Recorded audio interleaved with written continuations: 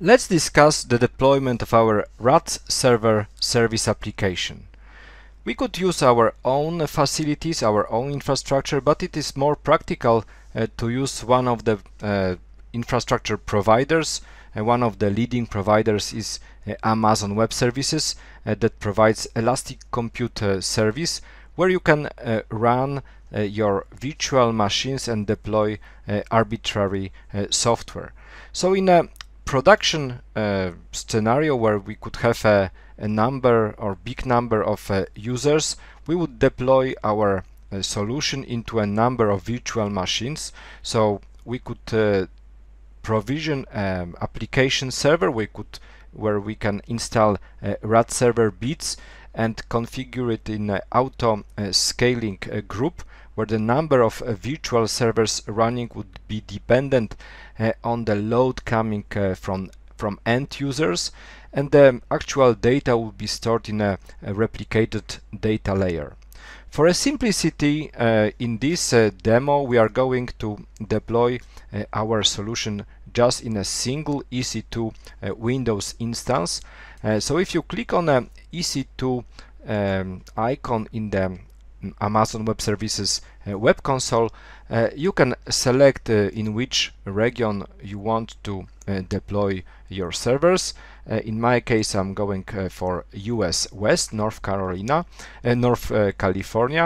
and in Instances tab I can see all my instances that I have defined. So you can see that right now I'm running one RAD server instance. Its state is running, and I have generated an Elastic IP address that is associated with my machine. So creating an instance in Amazon EC2 is very straightforward. You start from launch instance, and then there are 7 steps you need to follow in order to provision your virtual machine. First, you need to select Amazon machine image, so the starting point of your installation. In my case, I have selected Microsoft Windows Server 2012 release to base image 64-bit, and then after you select your image, you can specify additional information, so the size of your Amazon machine image, so basically a number of virtual processors and the size of virtual memory.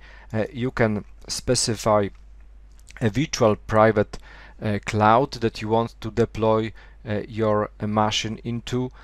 You can also add some storage, so by default you have 30 gigabytes of storage, but you can also add additional volumes. You can add arbitrary tag that will be useful for you to identify your virtual machines, and you also need to specify the security group. So here you can specify which protocols and on which ports can communicate with your machine. So when you're done, then you can review your machine and run it. It will typically take a good number of minutes, so maybe half an hour for this machine to be provisioned and up and running. So these steps has already been done. So now I can log into the machine and do my configuration. So I have already connected to my remote machine using a remote processor, remote desktop connection. So on the server, you need to. There are 2 ways of deploying your server. So you can deploy it for development, for testing. So that is a standalone server that you can deploy to, or you can deploy to production, and in this case you would deploy your server as a Internet Information Server application. So in the DocWiki on Embarcadero you can see the list of files that you need to copy from your RAD Studio installation into your server application. So these are those files, and once you have these files copied, then you need to copy the files that are making up your application. So it's very important to realize that our application, our EMS server module is separate from the EMS binaries. So we are creating our EMS server as a EMS package, which is a BPL file. You can see inside my RAD Studio, when I create a new package, it is compiled as a BPL file. So BPL file cannot be run on its own. It needs to be run in a host. If we go into the project options, we can see that when we start this project, in fact we are starting the EMS dev server.exe, and then this is our host application and it will load our BPL file. So on the remote machine we do not have RAD Studio installed, so then we need to copy the BPL files in a remote location. So in our case, in case of our demo, there are two BPL files that I want to deploy. So I have copied these two BPL files into a specific location in my server. I have also copied the interbase database file that is used to store application data.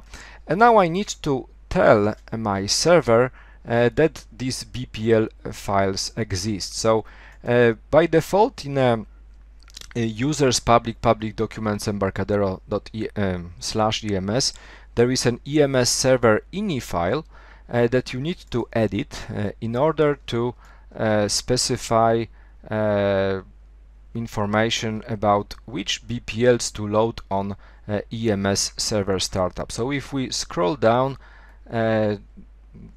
in this list, we can see that I have added just 2 lines in a server packages section. So this tells our server to load our packages. So if I now restart the EMS server, and the EMS server I have created a shortcut for it. So now if I just start a standalone server, you can see in the log that these two BPL files, you can see there is a BPL file EMS retail service, and there is a second BPL file get sale BPL loaded. So these two files are loaded, and our EMS server is waiting for incoming connection. So we can actually try out if this server is visible from outside of this remote machine. I can just go into my browser and just use one of the endpoints that are built in, so you can see that I can see my EMS service running and waiting for incoming connections.